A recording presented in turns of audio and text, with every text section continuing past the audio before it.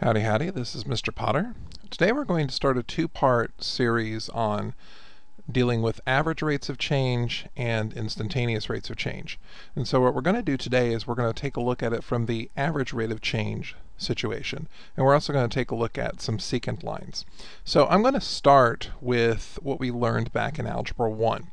In Algebra 1 we introduced this concept of average rate of change, which I'm going to call AROC for short. But the whole idea is that we called this slope.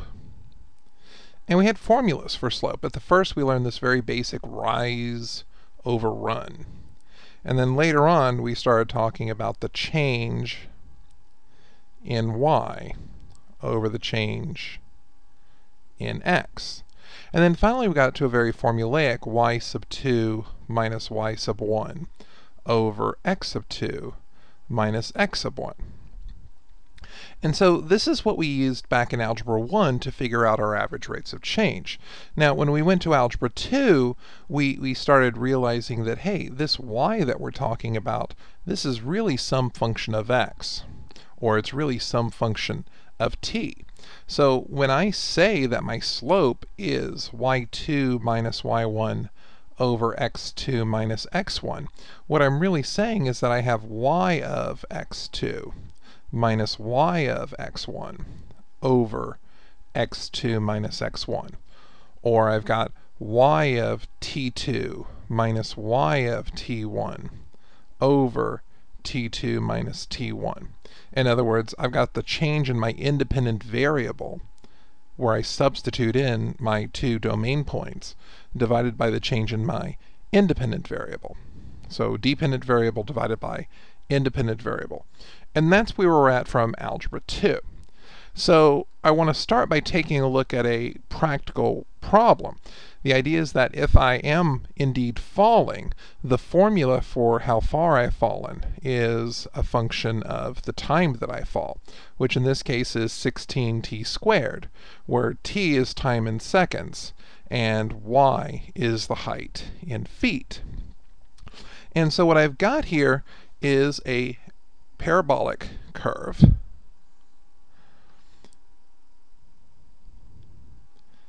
with these data points. I know that after I've fallen 1 second, 1 squared is 1, 1 times 16 is 16.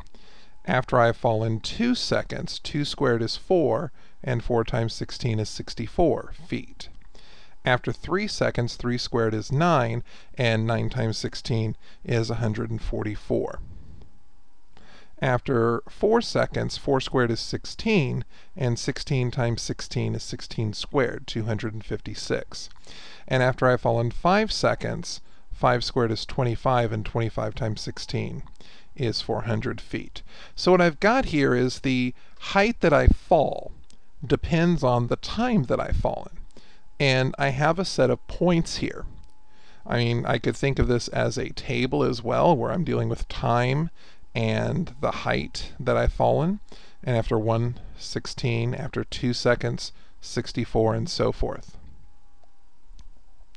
What I want to do is I want to take a look at these values, and I want to see if I can infer some type of justification to answer a pretty interesting question.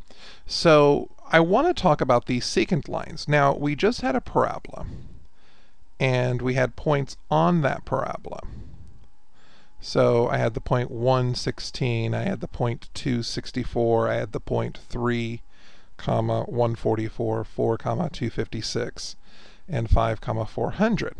But if I take a look at the secant lines, remember that secant lines in geometry were the lines that crossed a curve at 2 places.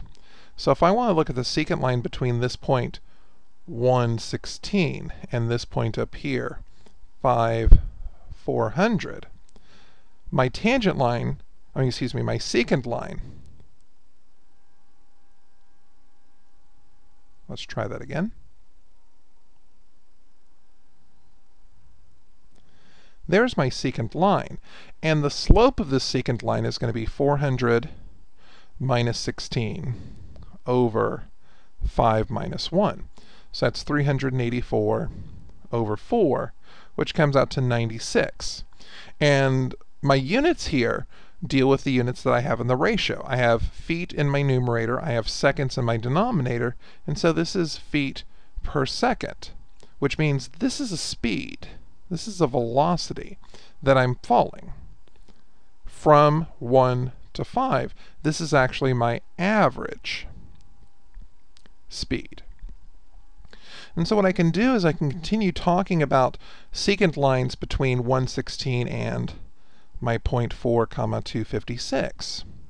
So if I were to draw this secant line, obviously I've got a secant line that's not as steep, so this slope should be less.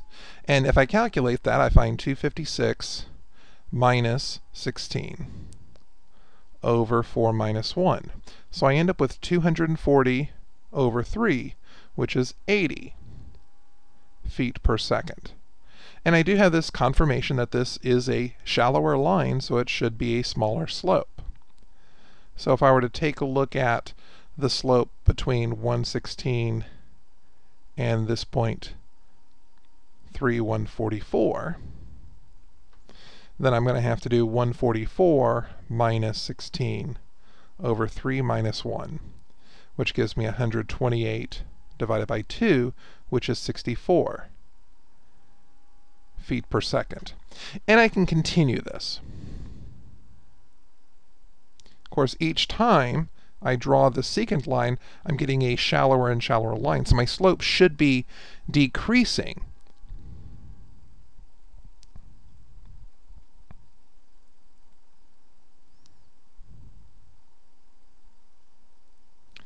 But my question is, what happens if I take this to its logical end? In other words, what happens if instead of a secant line, I actually end up with something that touches only at one spot, what we called in algebra a tangent line? So we'll get back to that a little bit later. I want to talk about the equations of these lines. So what happened is all of these lines are passing through the same point. They're all passing through the point 116. But we had several different slopes, several different average rates of change. My first line that I drew had a slope of 96, and so my equation is going to be y minus 16 equals 96 times x minus 1, or y equals 96x minus 80. The second line that I drew had a slope of 80.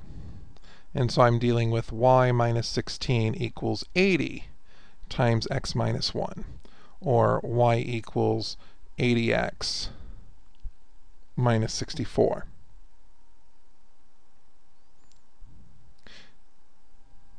And if I continue this trend, the situation where my slope was 64, y minus 16 equals 64 times x minus 1. So that would be 64x minus 48.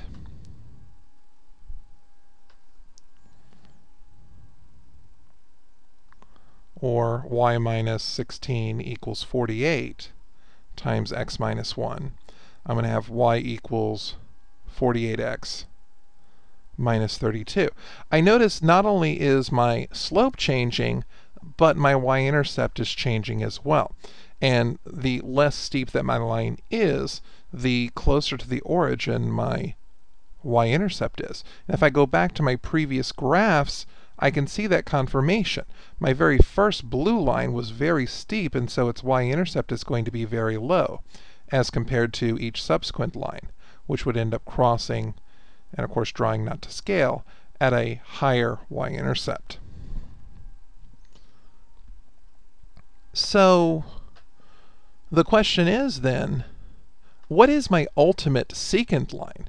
Because I can't say, well, it's a tangent line, so it's going to be y2 minus y1 over x2 minus x1, because that's going to give me 0 over 0. And I remember from earlier talking about limits that weird things happen when I have a 0 on top and 0 on bottom. It usually means I have some type of common factor. But what I would rather do is I'd rather take a look at this from some points that are a little bit closer on the parabola. So if I had the point 116, let's say that I'm using an x value of 1.5. And if x is 1.5, y ends up being 36. And so this secant line, which is very close to being a tangent line on this scale, the slope of this would be 36 minus 16 over 1.5 minus 1, or 20 divided by 0.5, which gives me 40 feet per second. If I try something even closer, let's say 1.1, which gives me a y value of 19.36,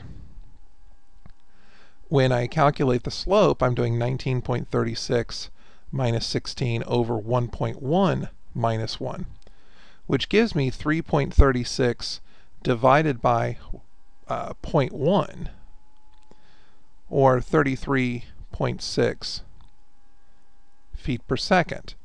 So what I notice is that this is decreasing, but it's decreasing towards a certain amount.